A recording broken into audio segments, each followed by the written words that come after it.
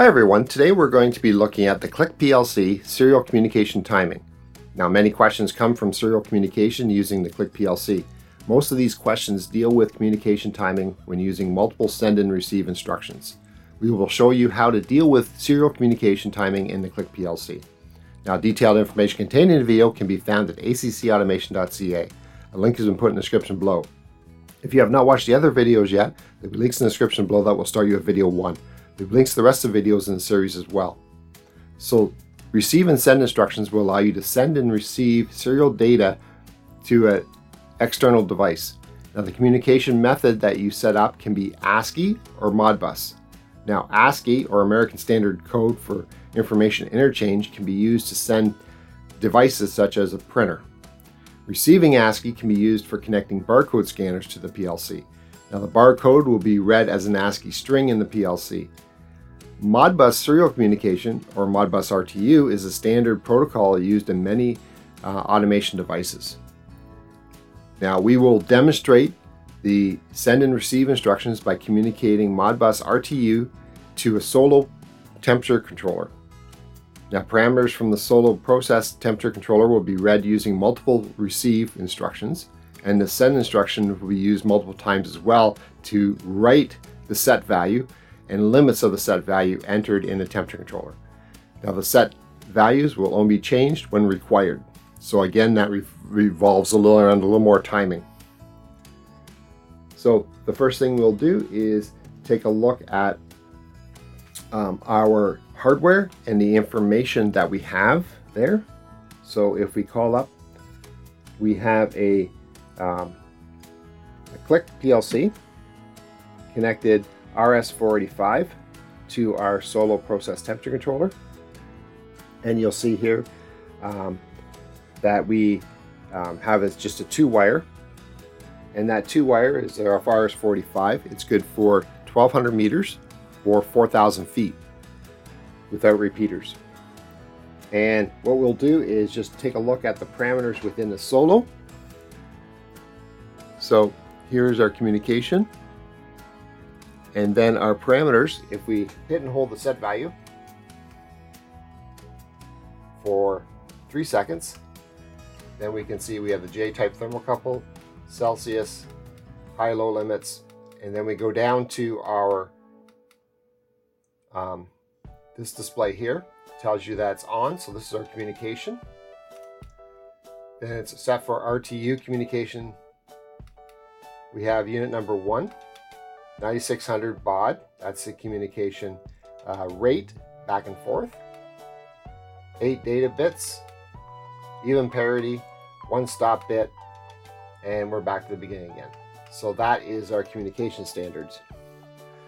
If we now look at our Click PLC, we'll look at the setup, and then we'll go to COM port, and under the COM port we'll go to port number 3, and under that setup we have node address number 1, 9600 even 18, which is the exact same as what we just saw on our solo. So we know that these two will communicate. Notice that our node address is set for 1 as well. However, this is the master, so the node address is not really being used. So it's the slave device that we really have to pay attention to. We'll cancel out that one, cancel out that one. And next what we'll do is take a look at what addresses we're going to be reading in the solo. So we want our present value, set value, and high and low range, which are consecutive Modbus addresses 44097 to 44100. Next what we see is our we're going to read in another one called our proportional integral derivative, our integral offsets as well. So we're going to read these 5 different parameters in, and they start at Modbus address 44106 to 44110. So that's what we're going to be reading in here. And what you'll see is here's our actual program, our Click program, and we're calling up our solo communication. We're separating this out into a subroutine in order to clear up the program and make it easier to read. So here we go. And the first thing we do is we look at the first scan the end of our communication, or our reset of our system. And these are all on one shots, or meaning it's on for one scan. And then we use the receive instruction within the click in order to get the information. In that receive instruction, we have 3 flags, right, and a error code that comes off of that instruction. The receive flag means that we're receiving data or sending data out.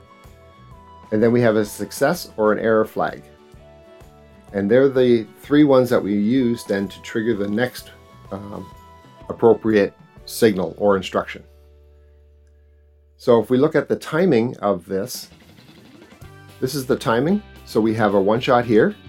Yeah, the receive automatically goes on after our 1 shot. Then we transmit and receive. Well, that receive is on. And then we have our success or error flag that gets triggered after that receiving goes off. So it's very important to see that timing that we have here. So we only need a 1 shot to try it. We send it out, get the information back, and then we have our communication. So in here, that's exactly what we're doing.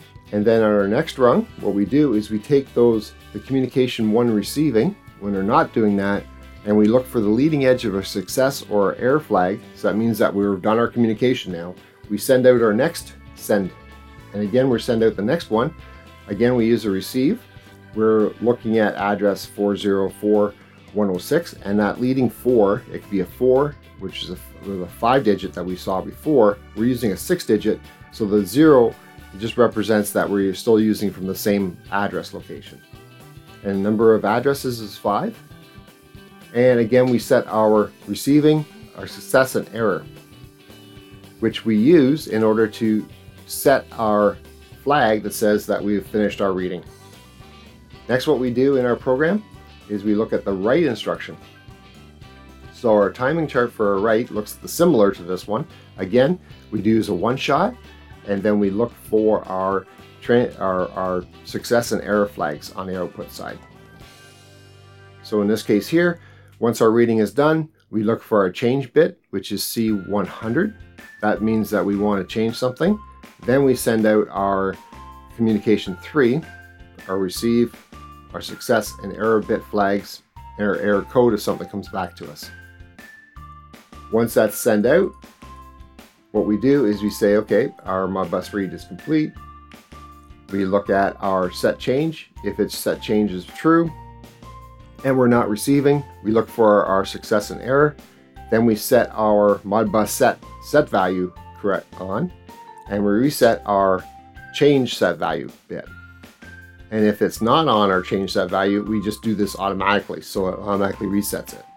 So we're not losing any time in between. Then what we do is we then look for our change limits bit. So our change limit bits, again, we're using the send or the write command. We're using 2 registers, and this is a communication 4 now. So once we send that out, again, what we do is we look for our change bit. If it's there, then we look for our communication flags coming back, and we set our next one saying we're finished our limits. Or if we don't have the change bit flag, we automatically set that and reset that change limits bit. And finally, what we do is we have our timers. So at the end of communication, we're going to wait 100 milliseconds. Now this is just to allow the system then to get the information in, and once the information is in, we can fire off the next one. So it allows us to change those set bits and stuff like that. So we just got to slow down communication to accommodate for what we're trying to do. Then finally, what we do is if we lose communications altogether, we end up, what we'll do is just stop this and try to restart that communication again. And we do this through a couple of timers. We have a 2 second timer, and then a 50 millisecond pulse that we're using as well. And that is the end of the routine. So you see here right now, we are communicating to our unit, and we are bringing in the values on our controller. So if we take a look now, again, we will call up our solo parameters here, and you can see here DS1 to DS9 control all those parameters that we were bringing in. And this is my set value, which is 26.6. And what I can do is I can actually hold on to this unit, and as the temperature increases, you will actually see the increase of temperature on the screen, or on the solo as well as the screen. So 26.7 now, and you see it automatically went up. 28. Then what we can do is set our set point. Right now we have 200 in here. Let's change this to 220 or 22.0. We'll write that in. And now we can set this bit on, which is our change set bit. And when we do, it again puts it into our set value right away. This will also allow me, because of our timing, I can then increase the set value and hit set. It automatically will put that in. So I can change it 2 different locations without any adverse effects. And again, all I have to do is then turn this back on. And what will happen is we can change back to the 220. Then we can change our limits. So let's change our limits to, say, 100. Remember the decimal places and 0 on this one. And as soon as we hit enter here, we can see our limits now change.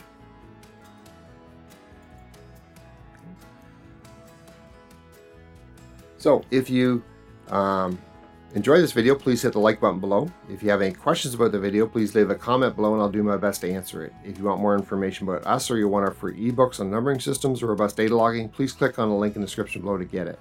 A new video is put out every Monday, so make sure you hit the subscribe button so you get more videos like this in the future. Remember to click the bell beside your subscription to actually receive those notifications. Thanks so much for watching. I'll see you next time. Stay safe.